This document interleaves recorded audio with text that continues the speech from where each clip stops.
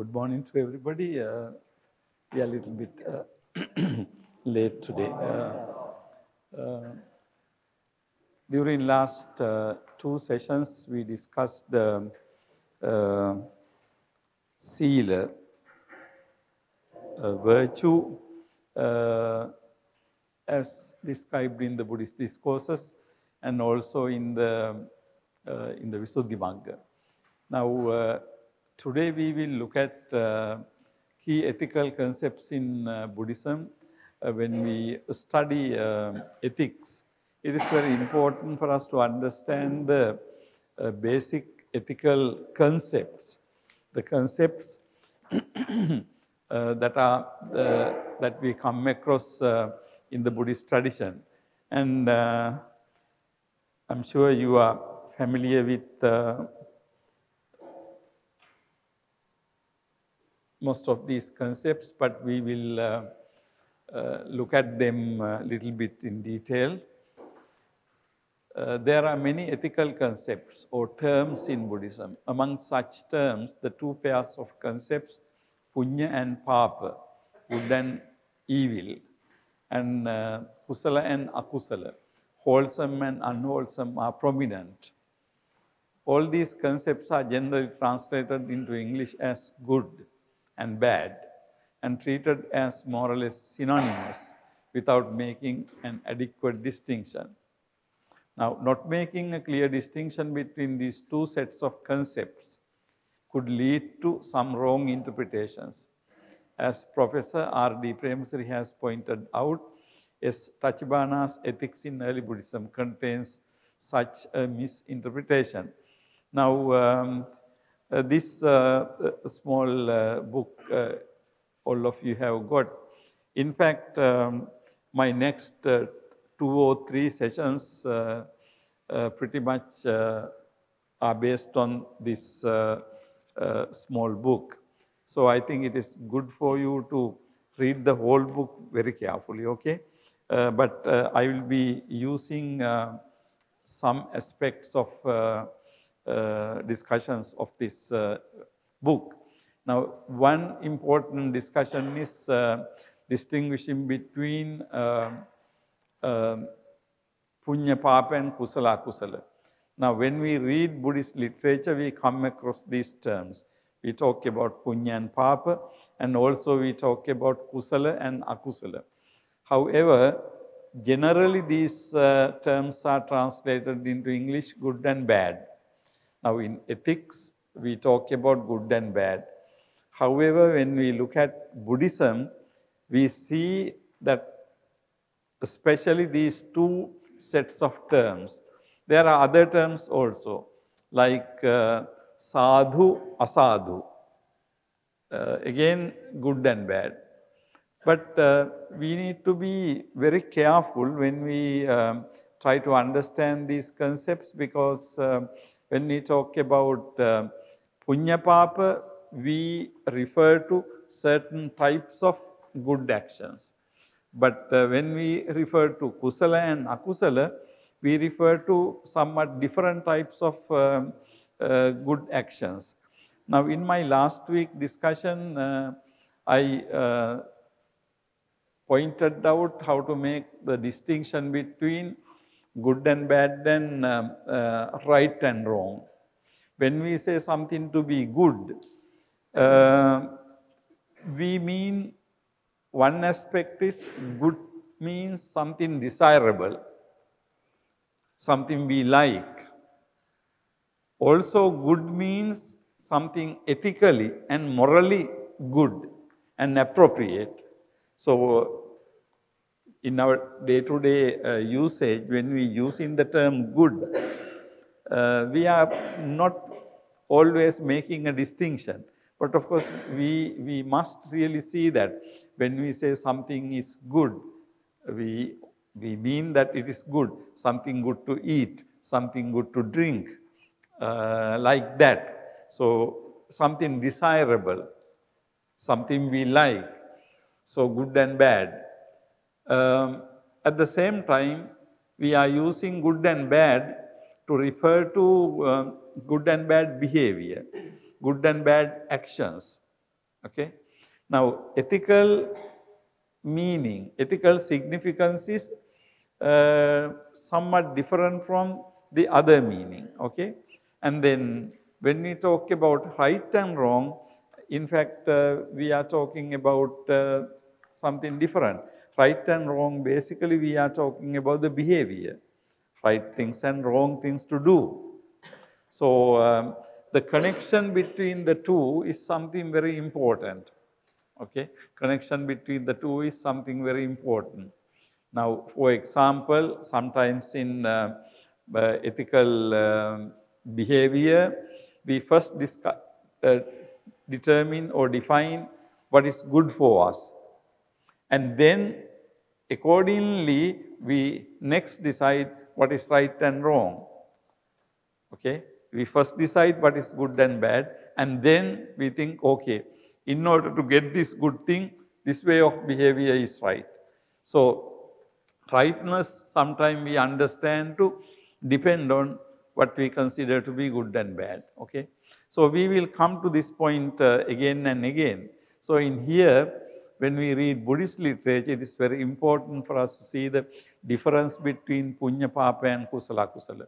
Now, basically, when we talk about Punya Papa, we are talking about Punya Kiriya, usually translated into English as meritorious deeds. And then we accumulate merit, we acquire merit in order for for us to be born in heaven, Sagga. So when we take Sagga as one goal of life, in order to achieve that, we are talking about Punya. And then Papa is opposite. If you do Papa, we believe that we are going to be born in Apaya or Niraya, hell. So, so Punya Papa is basically connected with Sagga. However, when we talk about Kusala Kusala, these Kusala Akusala, these two terms, in fact, found basically in the teaching of the Buddha. Punya Papa, you also find in other Indian religions, particularly in the Vedic religion, in the Brahmanic tradition, you find concept of Punya and Papa. Okay, Punya Papa is in that sense pre-Buddhist. It was already existing in the society. The idea that certain things are good and certain things are bad ethically, and also these good and bad things are related to your next life, how you are going to be born. So basically, this is the understanding. Now in Buddhism, we also have concept of Punya Papa. However, in Buddhism, we also have as a goal Mokkha, Sagga and Mokkha. Sagga is heaven, Mokkha is liberation. Now, there can be two different emphases. Now, certain things we do can be good for Sagga. Or if we do the opposite of those things, we will be leading to Niraya or Apaya. That is one aspect. And then certain other things will be conducive or good for Nibbana, attaining the liberation. Okay? So, this distinction, this division is something very important, because in the literature sometimes Punya Papa, Kusala Akusala are used without much distinction. So you talk about Punya Papa, you talk about Kusala Kusala, but it seems that people understand both the same. In fact, even in the ancient literature, you can see that these two concepts have been used interchangeably. So sometimes they talk about Punya, sometimes they talk about Kusala, but they mean the same thing. However, if you look at carefully, you can see that there is a distinction, there is a difference between these two sets of concepts. Now, look at the last paragraph. Not making a distinction between two sets of concepts could lead to some wrong interpretations. Now, as Professor Premsari has pointed out in this small book, S. Tachibana's Ethics in Early Buddhism contains such a misinterpretation. Now, this book, S. Tachibana, Ethics in Early Buddhism, actually this is a fairly old book. I think this was written in 1950s, last century, maybe 50, 60 years old, I am not exactly sure. So, this is a very early books on Buddhist ethics. Now, Tachibana thinks that we will look at what is Tachibana's interpretation on Kusala and Nakusala. Now, the enlightened person in Buddhism is beyond good and evil. This is Tachibana's view. Enlightened person in Buddhism is beyond good and evil. That is his view, which means enlightened person is Arahant. Or you can say the Buddha, or any Arahant is enlightened person. Now, enlightened person is beyond good and evil. What do you mean by beyond good and evil? It means that when a person becomes an Arahant, for him, good and bad or good and evil do not apply. Do not apply mean actually he doesn't have to care about. You know, he reaches a state where it doesn't really matter what he does. You know, something like that. So when you say a person is beyond good and evil, so the good and evil, you know, these aspects that we see in the social life are not applicable to him. So when you become an Arahant, it means that you can do anything. You know, something like that. Or it could mean that you are in such a high position, what is applicable to ordinary people is not applicable to you. Now we say ordinary people have to behave, say for example, observing 5 precepts and that type of basic morals. But this idea is that when you become an Arahant, these basic morals are not applicable to you. Okay. Now, you know, this is something very important for us to understand correctly, because according to Buddhism, when you become an Arahant, whether you reach a status which is beyond good and bad, is, you know, something problematic. Now, if we take, for example, in day-to-day life, sometimes we, in our ordinary life, we say that there are certain things, we say to small children to do those things, but we don't do them. Maybe when children ask them why you don't do it, they say we are adults, we don't have to do it, you know, something like that. That means that there are certain things in ordinary society which may not be applicable to grown-up people, you see. And it is in a way justifiable. There are certain things we say that no, small children should not do these things, okay. But what about big people? We say, oh, big people is okay, you know, something like that. In society very often, if you see a small child smoking, we will say that that is wrong. But when a grown-up person is smoking, we will not say that. But of course, we know that smoking is not good for anybody, right? But still then, if a very small child smokes, we say that is not good. But then when an adult smokes, we don't say that is bad, although it could be bad for your health. Now, you know, that type of distinction, there are certain things only good for small children, not for adults.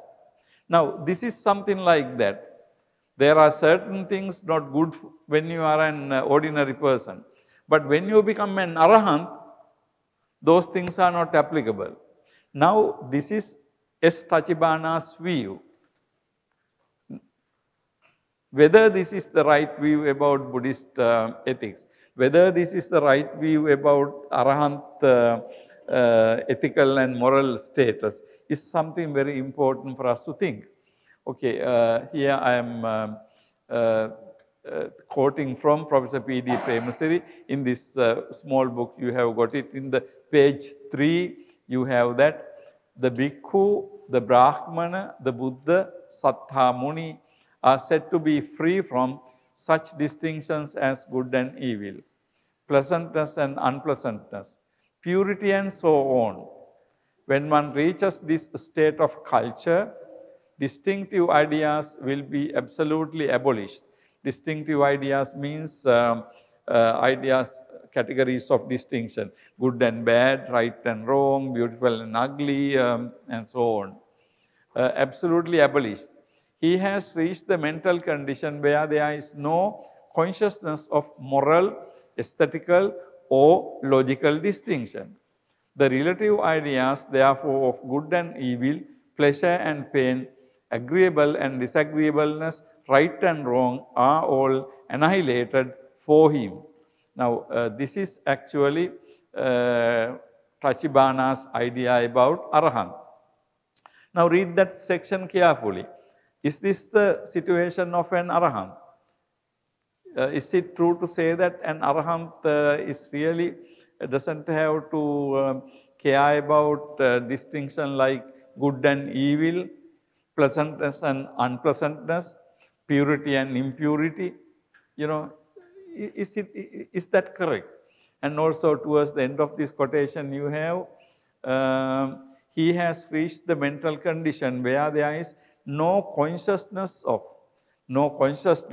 no idea of moral, that means good and bad, aesthetical, that means beautiful and ugly, or logical distinctions. And then logical distinctions means, you know, whether certain ideas are consistent, certain ideas are contradictory, and so on. And relative ideas, therefore, of good and evil, pleasure and pain, agreeableness and disagreeableness, right and wrong. So, is it correct to say that Arahant doesn't care about right and wrong? When you become an Arahant, does that mean that Arahant doesn't care about right and wrong? Now, you see, we know that this idea is not correct. Because Arahanthood is when you become an Arahant, you are really morally perfect person. When you are morally perfect person, you really care about what is good and bad, what is right and wrong. So, you can't say that Arahant really doesn't care about. But later I will show you, Tachibana says this because he understood certain things about Punya Papa related to Arahant that I will explain to you later. But you know, this is one. Now, if you really understand the distinction between good and bad and, I'm sorry, Punya Papa and Kusala Kusala, then we will not say that. But of course, why he says this is because at some point we will see in detail, we say that Arahant is beyond Punya and Papa. But of course, Arahant is not beyond Kusala and Nakusala.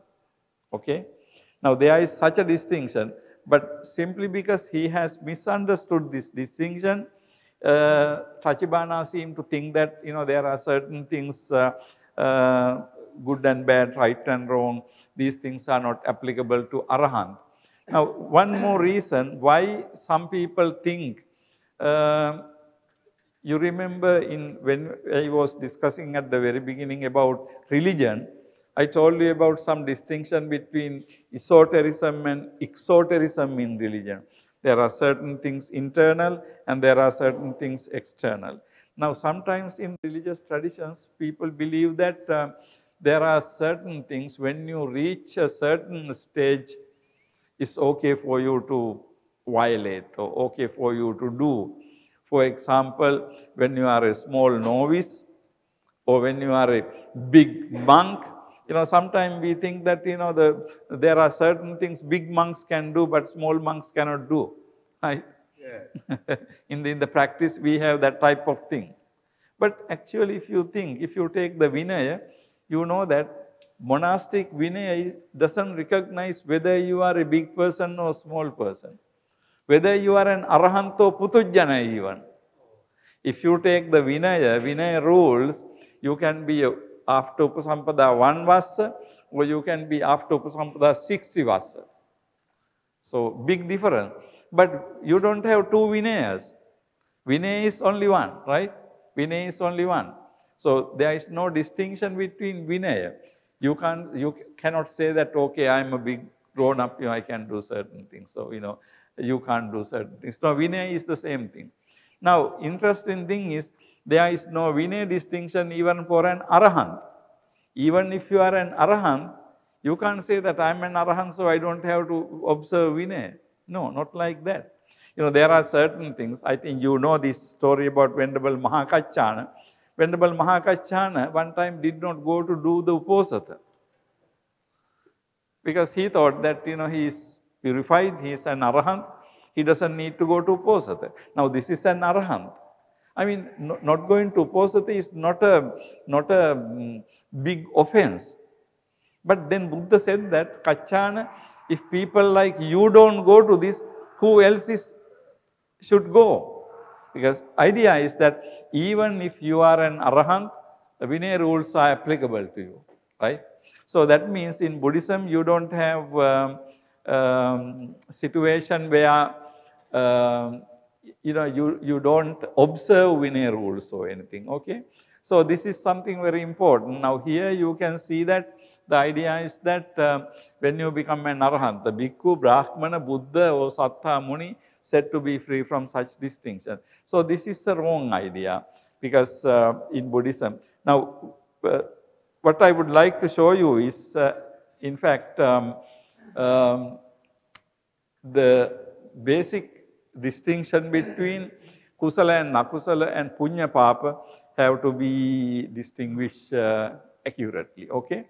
So otherwise you come into this type of wrong views. The concepts Punya Papa are from pre-Buddhist Brahmana tradition and refer to ethical and moral actions in general. The concepts Punya Papa are from pre-Buddhist. I mentioned this earlier. These ideas come from pre-Buddhist tradition. Now they refer to moral actions. Now we know that by the time Buddha was born in India, the Brahmana religion was the practice. And in the Brahmana religion, they believed in what is called punya karma. In Sanskrit, we say punya and then papa. So they believed in punya karma. Now, punya karma they thought will help them to be born in heaven. So this is the basic belief. So this basic ethical concept that was existing in the Indian society, Buddhism accepted, okay? So punya papa is pre-Buddhist Brahmana tradition and refer to ethical and moral actions in general. In the teaching of the Buddha, these concepts similarly refer to ethical and moral actions which are specifically meant for the forms of behavior conducive for pleasant form of rebirth, heaven, Sagga, and unpleasant form of rebirth, Duggati, Apaya, Niraya, respectively. So if you take Punya and Papa, basically Punya helps you to be born in the Sagga, and then Papa leads you to Duggati. Duggati, Apaya and Niraya. So if you look at these three terms, Duggati, Gati means form of birth, Duggati means unpleasant form of birth, Niraya and Apaya, Apa-aya, Nir-aya. Aya means income or what you get, good things. So Apa-aya means away from good things. Niraya means absence of good things. So Apaya, Niraya, Duggati are related to Papa.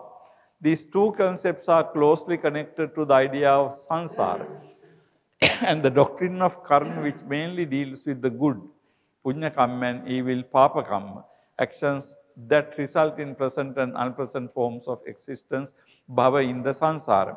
Now, this aspect is very important when you talk about punya and papa. Basically, punya and papa refer to the samsara. Okay? Punya and papa refer to the samsara.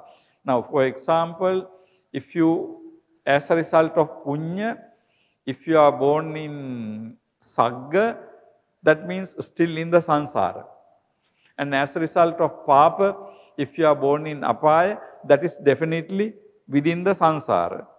Now, in other words, the distinction is this. Distinction is this, whether it is punya or papa, you are talking about within the samsara. So, within the samsara, you are born in a good place. Within the samsara, you are born in a bad place. Okay? But the basic thing is within the samsara. Now, this is something very important because in Buddhism, as you know, ultimate goal is to go away from samsara, right? So, we can say that punya helps you to be in the samsara. Papa, of course, keeps you in the samsara in an unpleasant manner. Now, you know, here lies the basic distinction. Now, if you really want to be going away from samsara, then of course you can say punya is not applicable to you, right? You know, this is the basic idea. So, whether it is punya or papa, you are within the samsara. So, your samsara will be very happy if you do more punya. And then your samsara will be very unhappy if you do more papa. But of course, the fact remains that you are still within the samsara. For example, it's something like this. You are within a prison. You are within a prison. But of course, you know, people can get together and do many things to beautify the prison. You can whitewash the prison and you can have flower gardens within the prison. But of course, everything is within the prison, right? We are not outside the prison. But, you know, if you are really interested in going outside the prison, you don't care about beautifying the prison. Because you just want to go outside it. You just don't want to be inside it. So, you don't want to make prison a happy place. You understand the difference? So, the punya is something like you are trying to beautify the prison. You are within the prison, you try to make it as happyful as possible. Now, in the Buddhist tradition, now generally there is a distinction between Gahatta and Pabbajita, household people and those who have left behind the household life. Now, for the Gahattas, in the Buddhist tradition, mostly it is Sagga, right? Mostly it is Sagga, the heaven. So, that means these householders, you know, getting away from samsara is not very easy. So, the option is for them to make samsara as comfortable as possible, right? Okay, that is the idea. So, these two concepts are closely connected to the idea of samsara and the doctrine of karma, which mainly deals with the good and bad. So, the idea of samsara, along with samsara, you have the doctrine of karma, karma and rebirth. You accumulate karmas, you perform karmas, accordingly you reap you know, the results. So, you know, these two concepts, when you talk about punya papa, basically it is the within the samsara, and also within samsara you are talking about the concept of karma. The concepts kusala and nakusala are not used in the pre-Buddhist tradition in a similar ethical sense. Now, one thing to note important is the kusala and nakusala in this sense are used only in Buddhism. It doesn't mean that the two terms kusala and nakusala were not there before the Buddha. They were there, but of course they were used in this ethical sense. Because when you take kusala, basically look at what it is. In Buddhism, these two concepts are used to refer to the actions guided by the unwholesome mental states of attachment, anger and delusion, lobha, dosa, moha, and those guided by their opposite wholesome characteristics, alobha, adosa, amoha. Now, here you see something very interesting. Kusala and nakusala are defined. Kusala is what is guided by alobha, dosa, amoha. Akusala is what is guided by lobha, dosa, moha. So, now this is a important psychological explanation, okay. Now, when we talk about Punya Papa, we were talking about basically the actions that are conducive for you to be born in the heaven, or that will lead to the hell. But when we use the term Kusala and Nakusala, we are drawing a very important psychological distinction. Because whether something becomes Kusala or Akusala depends on whether in your mind you have Lobha Dosa Moha or Alobha Adosa Amoha. Okay? Whether you have Lobha Dosa Moha, Alobha Dosa Amoha. Now, Kusala and Nakusala in this manner are directly connected with psychological states, which are identified in Buddhism as the major defilements which binds people into the samsara. Now, defilements which bind people to samsara. The absence or the presence of these mental state make an action kusala or akusala. Now, what are the defilements? Defilement means kilesa. If you take the word kilesa, the verb related to kilesa is kilissati. That is the verb, kilissati. Past participle is kilitta. So, you can talk about kilitta chitta and the kilesa. Kilesa means defiling factors. Now, these kilesas are the ones that connect you to samsara, that keeps you in the samsara. The kilesas are the things that keep you in the samsara. So, the major defilements which bind beings into samsara, absence or the presence of these mental states. Now, if you take Lobha Dosa Moha, those are the main things. But of course, we know that only these three are not the only three. There are many others. Issa, Machera, Kukkucha, and so on. In the Abhidhamma, you have all these, the various akusala chetasikas. But then all these akusala chetasikas are included within Lobha, Dosa, and Moha. Actually, even within these three, Moha is the prominent one. It is because of Moha, you have Lobha Dosa. So, ultimately, Lobha, Dosa, and Moha. So, these are the three main akusala concepts. So, with these akusala concepts, if they are guided by the akusalas, then actions become akusala. If they are guided by these characteristics, then they become akusala.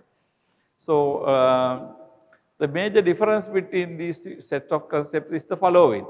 Now, if you look at these two sets of concepts, the major difference is this. Kusala and Nakusala actions assessed from the point of view of nirvana, or the release from suffering. Accordingly, actions guided by attachment, anger, and delusion, that means Lobha Dosa Moha, lead the doers to sansaric suffering, while the actions guided by absence of these characteristics lead the doer toward nirvana, release from suffering. Now, punya and papa actions lead the doer to the samsara, while good actions cause samsaric existence to be pleasant by causing birth in the heavenly planes. The evil actions cause the samsaric existence to be unpleasant by causing birth in the unpleasant state. Now, here you see the basic distinction between kusala and akusala and punya papa. So, kusala and akusala are basically, we can say, connected to the samsara, and then punya and papa basically connected to the to nirvana. Okay, so in other words, while punya and papa are the ways of assessing ethical or moral value of actions from the sansaric point of view, kusala and akusala are the ways of assessing human behavior from the nirvanic point of view. Punya and papa are relevant to those who wish to be born to be in the sansara, enjoying pleasures and avoiding unpleasant state. Kusala and akusala pertain to those who are striving to achieve freedom from the samsara. In this sense, punya and papa are relevant to the lay household people, gahatsa, and kusala and akusala are relevant to those who have left behind household life. Now, here you can see fairly clearly the two sets of concepts have two different goals. So if you talk about punya and papa, they are basically relevant to those who are willing to be living sansaric life, enjoying pleasures and avoiding unpleasant state. Now, kusala pertain to those who are striving to achieve freedom from sansara. So, this is basically the thing. So, you do punya and papa. Of course, you do punya and avoid papa because you want to be in the sansara. And then kusala and nakusala really lead into away from sansara. Okay, but this concept has to be very carefully understood, because otherwise, when I make this kind of distinction, sometimes you may yourself, misunderstand this. Now, we will go into little bit detail of this. When these two categories are explained in this manner, there arises a question about the moral status of punya acts. For example, an act of donation, dana, is the leading punya act. Can one donate something with lobha? Obviously not. If dana is an act of alobha, is it not an act of kusala? Now, this is a question. Now, we say that punya is for sansara. Okay? Now, punya, if you look at the list of punyas, dasa punya kiriyavattu, 10 meritorious deeds, dana comes first, generosity, giving comes first. Now, the question is, now, if dana is a kusala, if dana is a punya, if it is not kusala, then are we saying that dana is performed or done with lobha? Now, psychologically this is very important, because you give something. Now, very act of giving involves alobha, because you give something because you don't have lobha for that. But then how come it becomes punya but not kusala? Or what is the meaning of saying that dana is a punya? Now, what makes the difference here is for what purpose one performs this act of donation. Because one performs this action with the expectation of accumulating merits to be useful to future good births. Although one has alobha for the things one donate, one at the same time has an expectation or lobha for the sansaric pleasures. Then it is an action both with and without lobha. Now, what it means is this: if you look at an action of action such as dana, interesting thing is it is not really the dana act, but what is more important is for what purpose you do this. For what purpose do you do dana? Now, if you do the dana in order to be born in the heaven, then what you have is lobha, right? Desire, isn't it? If you perform a dana, if you give dana to be born in the heaven, I mean, you are donating something, giving something in order to get something higher, isn't it? It's like this, you are investing some money. Maybe in future you want to get interest, right? So when you go to bank and deposit your money, if you get say 10% or 15% interest, is it an act of dana? No. Are you donating your money to the bank? No, you are not donating your money to the bank. But of course, you are giving that money to bank, depositing your money in the bank, because you know that after 1 year you get 10 or 15% or whatever percentage as your interest. But of course, in order to get that interest for the time being, temporarily you have to be away from your money. So you give and hand your money over to the bank, but because you are getting an interest. This act of dana for the sansaric purpose is something like that. You are giving up, but at the same time you have some higher expectation in your mind. You believe that in future one day you will be born in the heaven and you will get so much pleasures. So you part with your whatever the wealth you have for the moment. Now I'm not saying this exactly like this. Actually, when people give dana, when you give dana, you have many things. We give dana to the monastery, also to out of kindness to the monks and or the nuns, and then in order to maintain this institute and the places, in order to maintain the temple and all these things. But interesting thing is we have an element of selfishness there. That element of selfishness is we are expecting something by that act. We expect monk or Siale to recognize the donors, be nice to them, and then when they visit the monastery, of course, they are very important people in the monastery because they are the big donors, isn't it? So also the donors expect some kind of recognition. Some kind of recognition. Now what is this recognition? Of course you do something good, but at the same time you expect some kind of recognition. Now this recognition is aspect of lobha. Okay?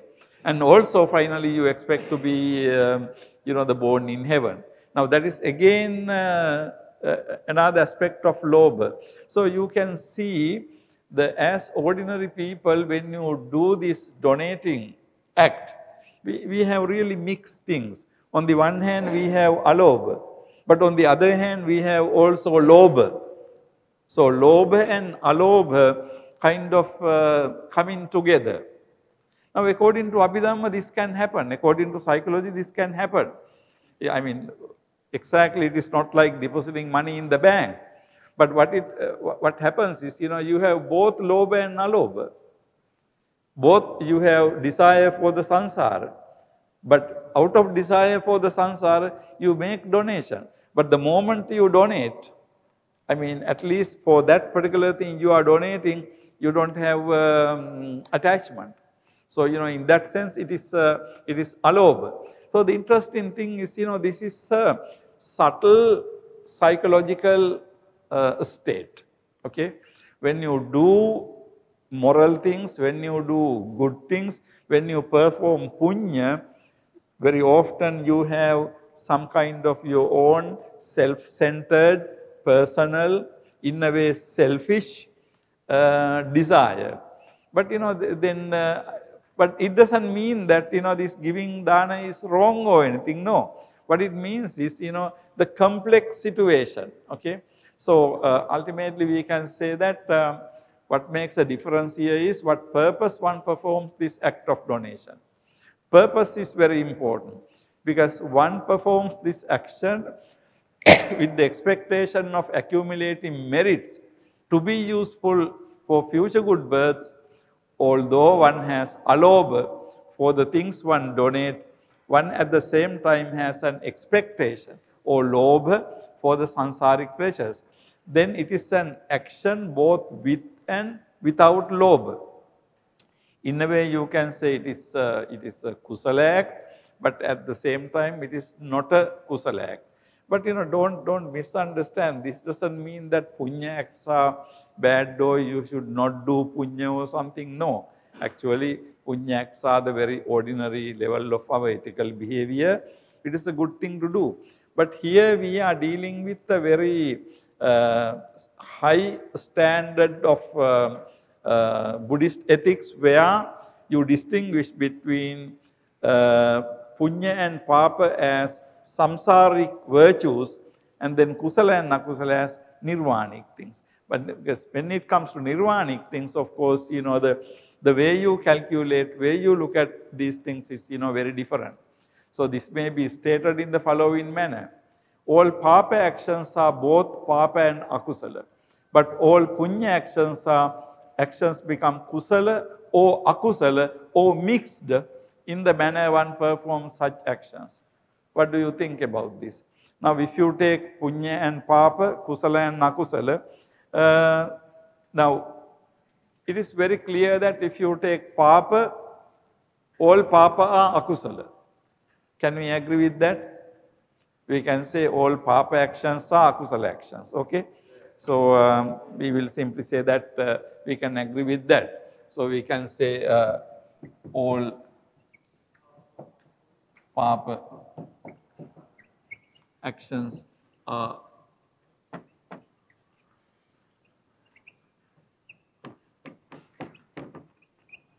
akusala actions. Because when something to be papa, of course it has to have lobha dosa moha. So therefore papa and akusala we can say papa akusala. Papa akusala. But on the other hand, all papa actions are akusala actions. But how is this? Okay, are all akusala actions papa? What do you think about that? Are all akusala actions papa? Yes or no?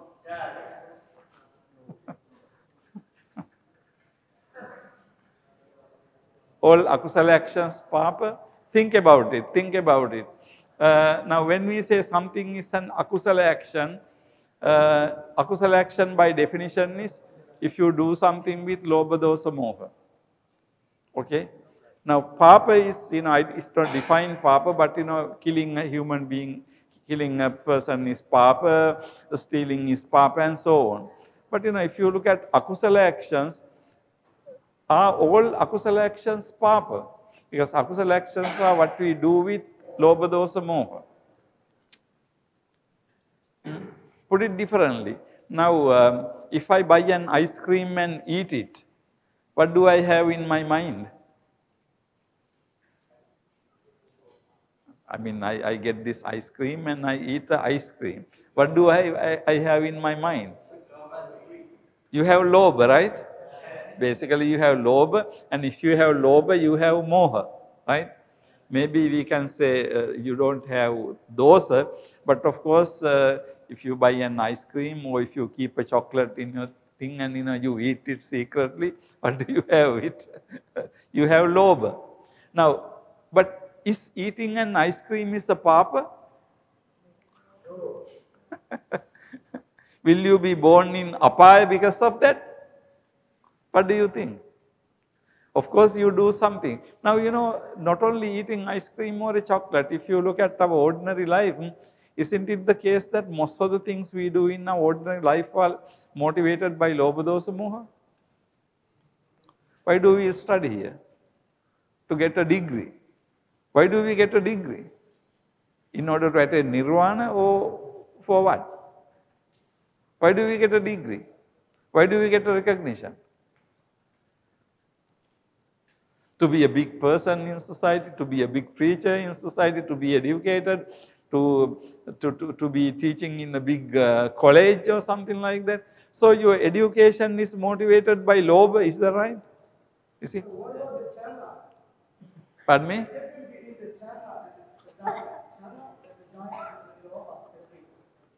Okay, I will come to that, but here my question is, are all akusala actions are papa? Okay? The question is, I will come to your question, but all akusala actions are papa. Now, the interesting thing is this. According to Buddhist analysis, ordinary human beings are behaving with lobha dosa moha. But in our whole entire day-to-day life is lobha dosa moha, isn't it? Why do you get married? Why do you have children? But do you go to hell because of, according to Buddhism, because you get married? Do you go to apaya because you raise your children with so much love?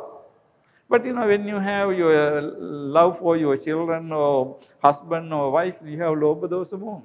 Now this is the interesting thing, because I think all akusala actions are not papa. Is that right? Can we agree with that? Because if all akusala actions are papa, then according to Buddhism, you know, our whole life will be full of papa, right? We will not be able to live, right? I mean, if you, even for a monk or Siale or a lay person, our day-to-day life is, you know, we are living with Lopa Dosa Moha, isn't it? So do we want to say that it is papa? Yes or no? I think it is not papa. Because if it is papa, you know, it will be a terrible situation because, you know, you will never be able to do anything. Like, you know, every time we eat something good, tasty, we feel desire about it. I mean, that's very normal. And then you want to dress beautifully. Of course, it applies to lay people, but even for the monks, you know, you want to have a good robe and, you know, very well ironed and pressed things. You know, you spend a lot of time ironing your things, isn't it? So even for Siales, you know, it's kind of fashionable to, you know, have something, isn't it? So the problem is, if all akusalas actions are papa, we will never be able to live without papa. Now here is the distinction between, very important distinction between papa and akusala, okay? Because usually human life, according to Buddhist analysis, putujjana, ordinary worldling, is always lobha dosa moha. In the long run, your motivations are lobha dosa moha. As a householder, you study in a university, you get a degree in order to get a better job for a better salary to live a good life. So you can say lobha. The problem is, you know, because of that, according to Buddhism, you don't go to apaya. Because, you know, you are not doing a papa there. So the whole thing is, we can say, according to Buddhism, that your life motivated by akusala is not for nirvana. For example, you go to university, you get a degree in order to get a good job. So that is not for nirvana. So from nirvanic point of view, that is akusala, right? What is the meaning of akusala? Kusala, akusala. Kusalo means what? Karaniya matha kusalena. What is the kusala there? Skillful, clever. So kusala person is clever person. Kusala means clever, skillful. So clever means, from the point of view of nirvana, getting a degree is not clever. Okay, getting a degree is not kusala.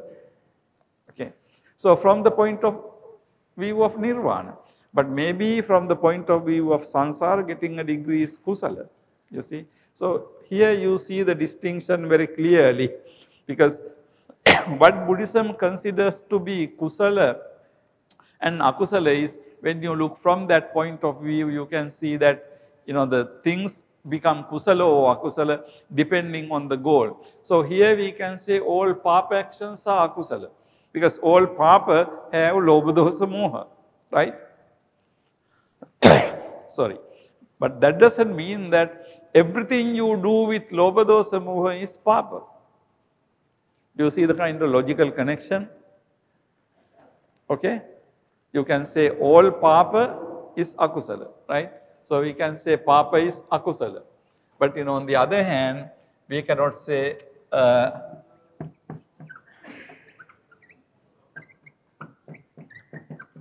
akusala equals papa, no. Because certain akusala can be papa, certain akusala may not be papa, right? So the connection between papa and akusala.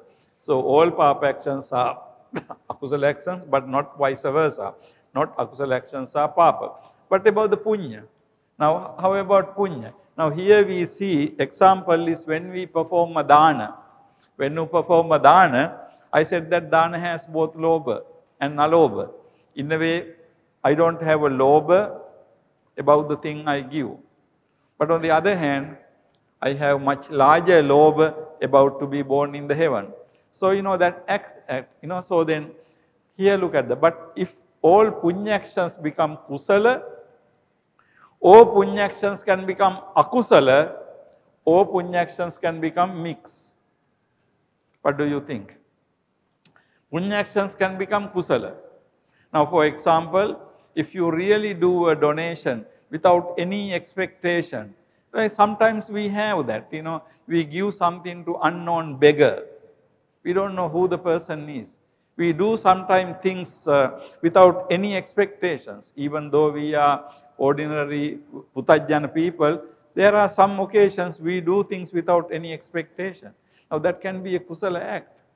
Of course, as a result of this kusala act, it can also act as a punya.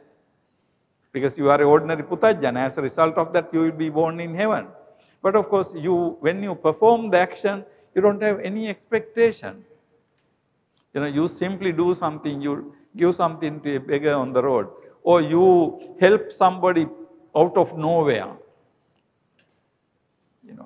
But then I remember one time I was actually traveling in, I think, England or something, and then one man just gave me a ticket, train ticket. He said, look, I bought this day ticket, but I am just going to airport now, you can use it. Now, I don't know his name, he doesn't know my name, he just gave me that and he went. Now, what is that act? That's, I think, kusala act, because he doesn't expect anything, because he doesn't know who I am. He just saw somebody, because he is not using this ticket for the rest of the day, you can use the ticket for the rest of the day. He said, take it. And he went. Nothing. You don't know his name, he doesn't know my name. I just maybe said thank you, but nothing beyond that. But we do that kind of acts without any expectations, right?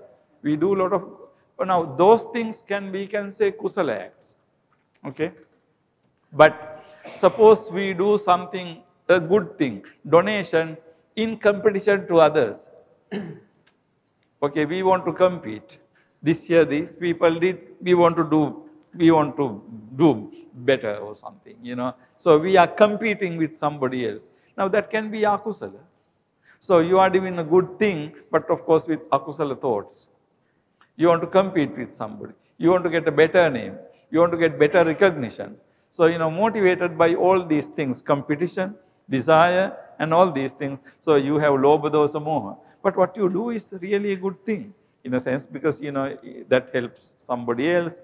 So, and then, but ordinarily, I think, if you take the ordinary Puthujjana people, worldlings, what we do is basically mix things. Do you agree? Because, we can't get away from our lobha, dosa, moha completely, right? So, we do things, we like if we get a good name for that. But if we don't get a good name, we might be a little bit upset, but not much. So, like that, life goes on. You keep on doing good things. You remember in one of the discourses, Buddha, what's going on? Excuse me. Turn all your telephones off. In one of the discourses, Buddha says very clearly, there are certain things, sukkhaṃ sukha vipākaṃ, kanhaṃ kanha vipākaṃ, kanha sukkhaṃ kanha sukha vipākaṃ. Fair karma, dark karma, fair and dark karma. So there can be certain karmas fair.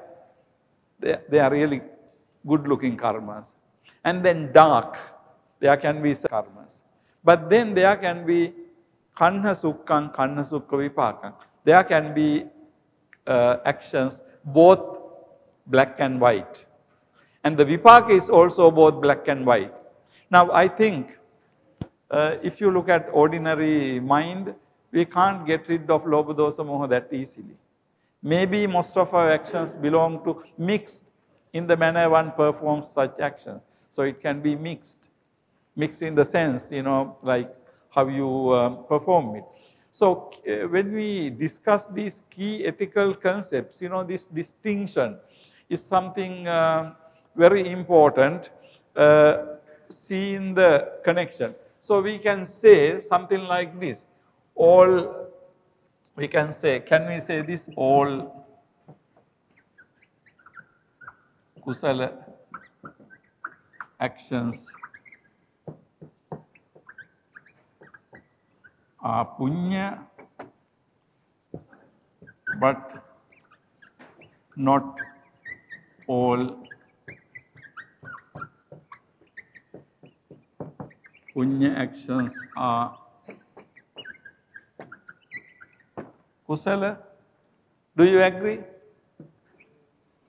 All kusala actions are punya, but not all punya actions are kusala.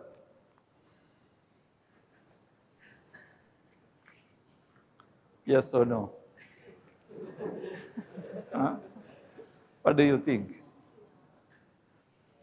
Can we agree that all kusala actions become punya? I mean, if you do something without lobha, dosa, moha, that is kusala action. It can also become, say for example, if you are not an arahant, then it can become a punya for you, right? Because you are in the sansara, isn't it? Can? Why not? Anyway, come up with your ideas. You don't have to agree with me. I am saying this because nobody disagreeing with me, but you can disagree with me. What do you think? Now, kusala actions are punya. At least for the ordinary people, putujjana people, if you can do a kusala action, something without lobha, dosa, moha. Of course, by definition, you are putujjana because you always have lobha, dosa, moha. But at least temporarily, if you can do something without lobha, dosa, moha, maybe not 100%. So, okay, as a putujjana, you can't be completely away from lobha, dosa, moha at all. Then maybe you can't do a complete kusala action. Can we decide like that? As putujjanas, we can never do complete kusala actions, right? Because how can you get rid of lobha, dosa, moha? If you can get rid of lobha, dosa, moha, then you are not a putujjana, right?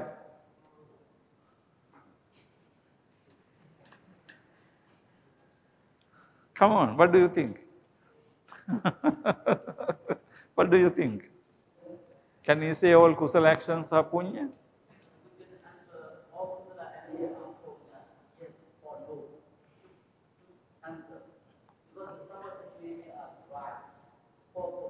Say it again, Reverend. All kusala actions are punya. I can say yes and no. Why do you say yes?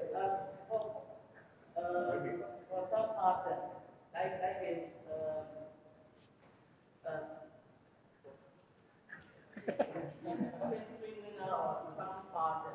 some area without the araha. They are kusala actions are punya. Can say yes, but some araha.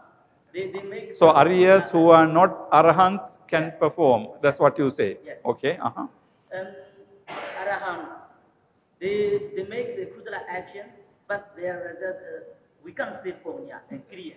Yeah. That's why I deny it. So okay. So your answer is okay. That's a good answer. So what you say is like Sotapanna, Sakadagami, Anagami, that type of Arya Puggala can be making kusala also punya. Yeah. Okay. But Arahant, I get the point. So Arahant, whatever does Arahant is not really punya. But okay, that's a good answer. Don't misunderstand. It doesn't mean that Arahanta are not doing what we consider to be punya kamma. Arahanta are doing those things. It does not mean that Arahants don't donate. They donate like anybody else. But only thing is, it doesn't become what is called opadhika punya. Actually, I think I come to that point later.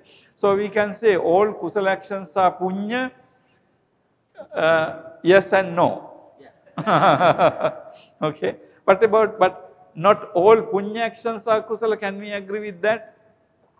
Not all punya actions are kusala. All punya actions are not kusala. Can we agree? Yes. All punya actions are not kusala. What do you think about that?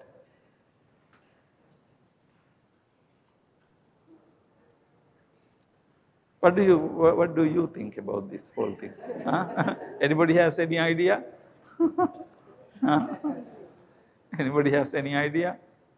Yeah, because when you say something is punya, as I said, punya actions can be all punya actions can be kusala, akusala or mixed. If that is true, we can agree with that not all punya actions are kusala. Because some punya actions can be both kusala and akusala. Some punya actions can be really akusala even, okay, depending on the way you do. So, all punya actions, we can say not are, something like this could be, not exactly, but you know, we kind of water it down, okay, we kind of water it down. So, all kusala actions could be punya, we water it down a little bit. But not all punya actions are kusala. Okay. Now you see the distinction is this. Distinction is this. It is how we understand this. So basically the kusala concepts are dependent on the psychological analysis. It's on our mind. Punya actions are also like that. But because punya is what is considered to be the samsaric thing, we have a larger concept within because we are in samsara. Now, you know, ethically this is a very challenging thing for Buddhism. Why it is challenging thing for Buddhism? Because somebody can say that, look, according to Buddhism, we are always doing akusala. Because all the putujjanas have lobha dosa moha. Then that means that all the putujjanas are always with akusala. That is why I think we need to make this distinction very clear. Although it can be akusala, it is not papa. You know, it is not morally wrong, because as ordinary worldlings, you know, we have lobha dosa moha, attachment, anger and delusion we have. I mean, in order to get rid of these things we try, but although we try, we have these things. So in a sense, we can say that putujjana life is akusala life. We have these things, but of course, in the life, as you said, the life of the sotapanna, I mean the life of the sakadagami is better than sotapanna. Life is anagami is better than sakadagami, and the kalyana putajjana life is better than ordinary putajjana. You know, so like that, you know, we can have many different grades within that. But when we say that a putajjana life is a akusala life, of course we don't need to be frightened about it, because akusala means basically lobha dosa moha. So we are with lobha dosa moha. We can't get rid of that. So in a way we can say any form of akusala life is not good for nirvana. So we give this definition akusala, not clever or not skillful, simply with reference to nirvana. But on the other hand, in Buddhism, if you look at the household life always Buddha described as gihi sukha. You know, you are looking at the happiness in the lay life, and in order to get this happiness, you live that life, you earn money. I mean, earning money is always lobha. But you know, within that lobha, earning money, you can do it in a good manner. Suppose you are selling something, you are doing business for your living, you don't do bad things for your business. But still you want to make money, you want to make a profit. Otherwise you don't do business. But when you do a business, you do in a good manner. You get a reasonable profit, not too much profit. So you can be within limited lobha dosa moha. In other words, you can be limiting your lobha dosa moha, but you can't get rid of. So in that manner we can say it is akusala life. But on the other hand, it is not a papa life. It's not papa. So if you are doing basic things and you are still within the samsara. So you can see there are two levels of morality here. These two concepts are understood in, you know, two different degrees. So in that sense we can say that all papa actions are both papa and akusala, but all punya actions become kusala or akusala or mixed in this manner, depending on how one performs this action. The Buddha and the Arahant who are freed from the samsara do not require to do or have punya. They do not do any papa or akusala because their attachment, anger and delusions have naturally been eradicated. So, the Buddha and Arahant do not need punya. In one discourse, Buddha says, Anumattenapi punyena attho maihang navijjati. What is the meaning of that? Anumattenapi punyena attho maihang navijjati. Anumattenapi punyena.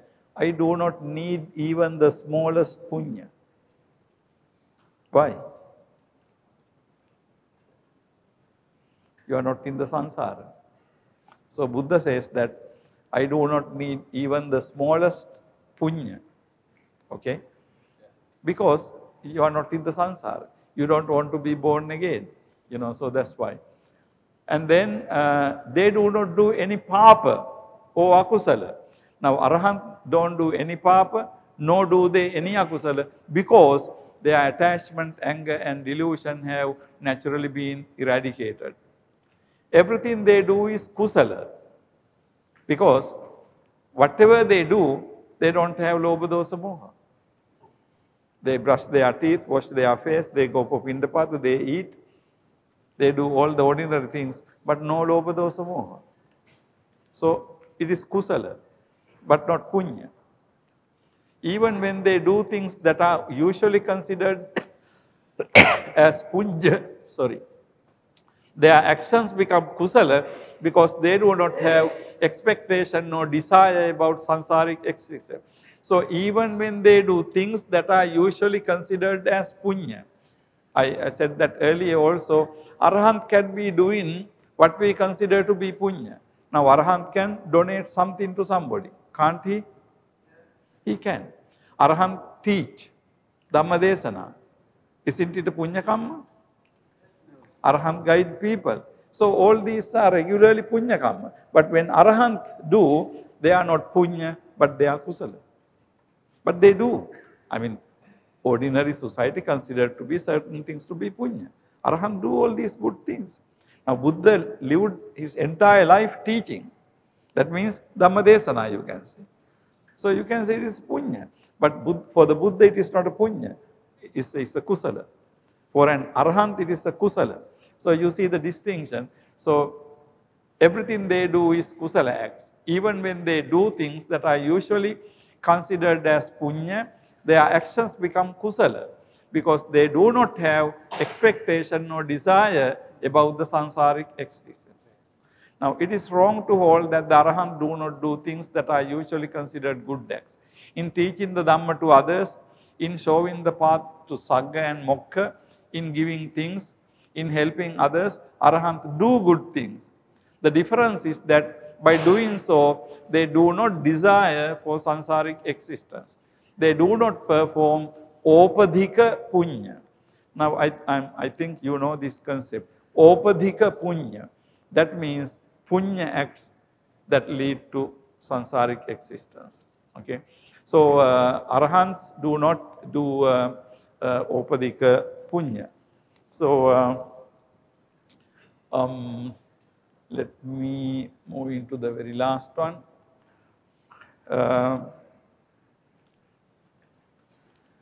It is wrong to say that an Arahant is beyond good and bad, in the sense that morality is not applicable to such person.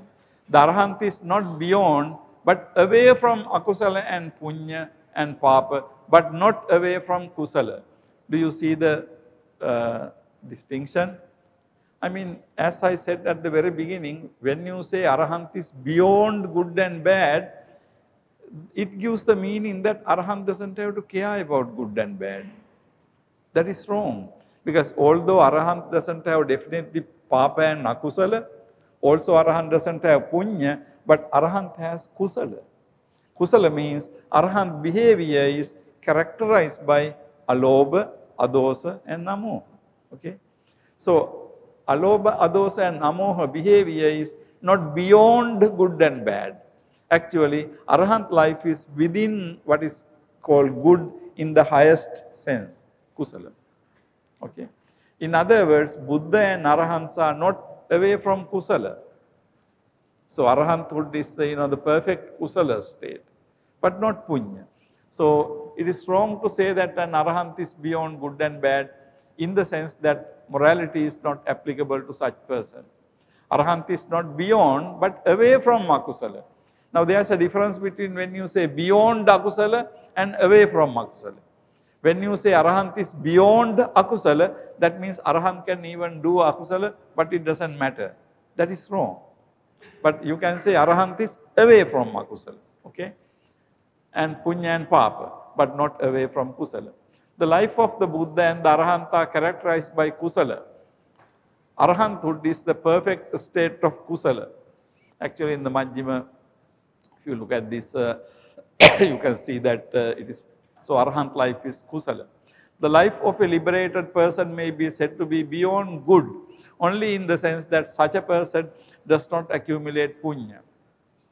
You can say Arahant life is beyond good, only in the sense that the punya is not applicable.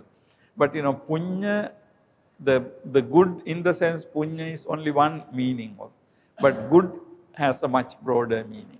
So the life of a liberated person may be said to be beyond good only in the sense that such a person does not accumulate punya.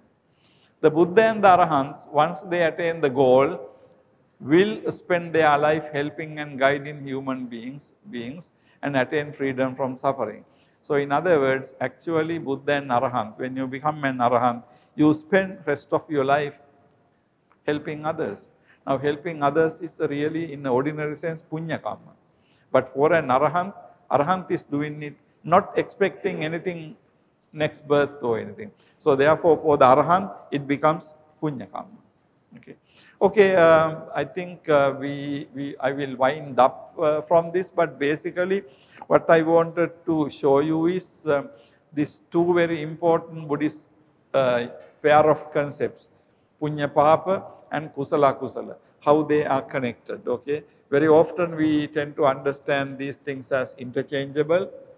In literature, in some places, they have been used interchangeably, it's true, but if you look at carefully, particularly if you read Professor P.D. Premasiri's research, you can see that these two concepts have a very important distinction. Okay, maybe we will spend, time is 11 o'clock, but we can spend maybe 5 minutes or something if you have any questions.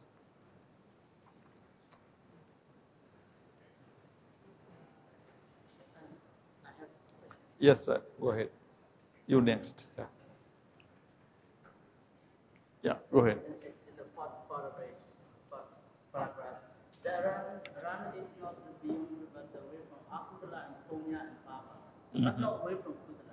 It's in Zadaka commentary. Okay. 1 month, the history name may be Lotaka Thera story. Once Arahants gives some food to the one charity. Okay. Is this punya or kusala? Well, when Arahant gives, it is not a punya, because punya in the sense Arahant is not doing it with the expectation of any good name or anything. Arahant does it because it is a good thing to do. So it is a kusala thing. Now the distinction between kusala and punya depends on how you do that. You give a gift expecting something in return, even a good name, then it becomes a punya, because it has a lobha. But when in punya, behind the punya, there is some expectation to give something. Exactly. You are an ordinary putujjana, you do it with lobha dosa moha. But when an Arahant does something, alobha dosa moha, it doesn't become a punya really, because it becomes a kusala. It's a good, skillful act, but not an expectation. So the distinction is really whether you do something motivated by subtle lobha. So I have extra. Yeah. What is the difference in good desire and lobha?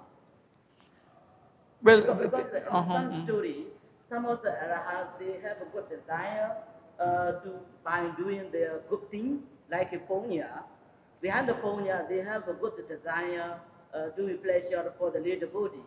But I'm not clear in my brain. So well, the venerable.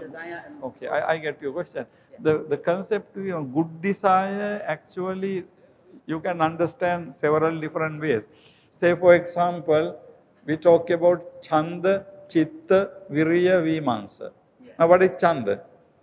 Chanda is not really Lobha, but unless you have Chanda, you can't attain Nirvana. You don't practice, right? So, Chanda is also, Chanda is desire, but Chanda is desire, but Chanda is not Lobha, right? Yeah. So, until you attain Nirvana, you have to have Chanda. Otherwise, you will not attain Nirvana. So, that's a good desire, example for good desire. But when it comes to an Arahant, you can't say that whether he has good desire or bad desire, because simply he can have Chanda to do something. Yeah. But that doesn't mean it is not motivated by Lobha, Dosa, Moha. So, any form of behavior, because by definition, Arahant is a person who doesn't have Lobha, Dosa, Moha, right? Arahant doesn't have Lobha, Dosa, Moha. So, whatever he does is Kusala in that sense. But whatever we do, mostly Punya, but very occasionally, we can be doing something without any expectation, without any Lobha, you see. So, in a Puthajjana life, my understanding is occasion for complete Kusala is very limited. But we do Punya really. So, that's the basic distinction. Yes, Reverend, we will go to your question.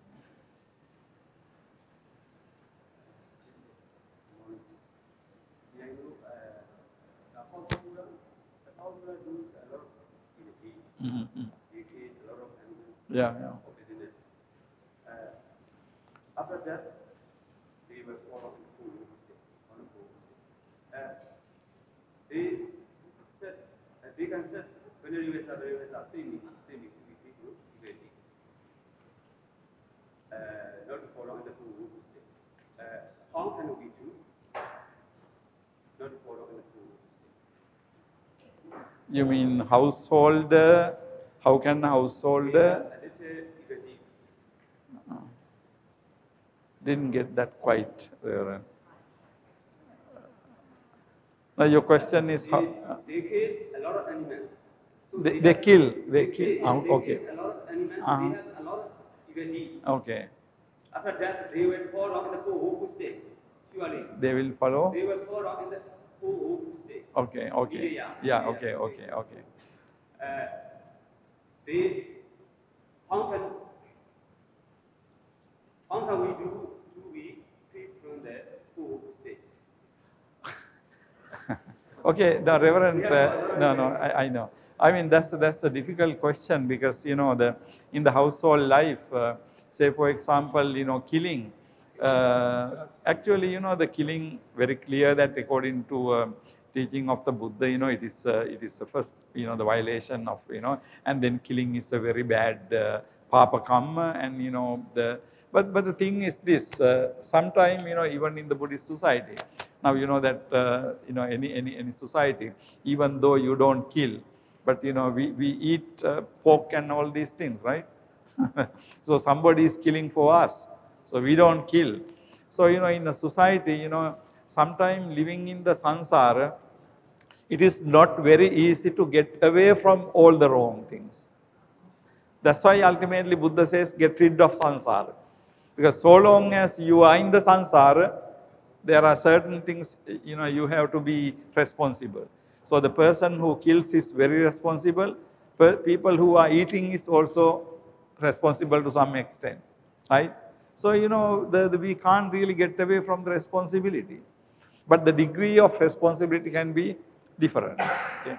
So the Buddhist position has to be ultimately, get rid of it completely.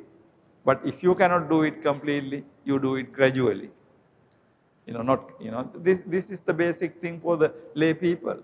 Lay people will not be able to live a completely moral life. But there are different degrees. Some people can be living a much higher moral life. Some people much less moral life. It depends on. So ultimately, if you ask from the Buddha, Buddha would say, that is why I say you attain Nirvana. Okay, Venerables, I think time is passing, so we will wind up. In the afternoon, we will meet for our world religion discussion. Thank you very much.